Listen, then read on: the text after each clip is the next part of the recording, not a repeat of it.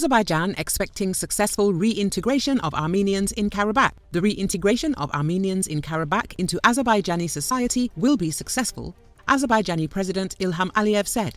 The city of Yevlak hosted a meeting between representatives of Karabakh Armenians and officials from Azerbaijan's state agencies a couple of days ago.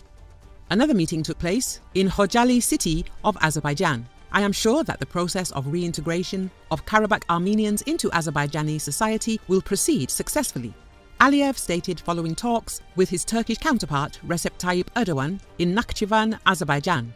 According to Aliyev, although it has been only 5 days since the end of an anti-terrorist operation in Karabakh, Azerbaijan is already sending humanitarian aid to Karabakh Armenians.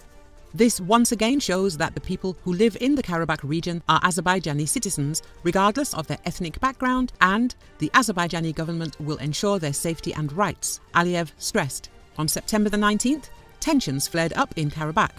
Baku announced it was launching local anti-terrorist measures and demanded the withdrawal of Armenian troops from the region. On September the 20th, the Azerbaijani Defense Ministry announced that an agreement on the suspension of the anti-terrorist measures in Karabakh had been reached through the mediation of Russia's peacekeeping mission.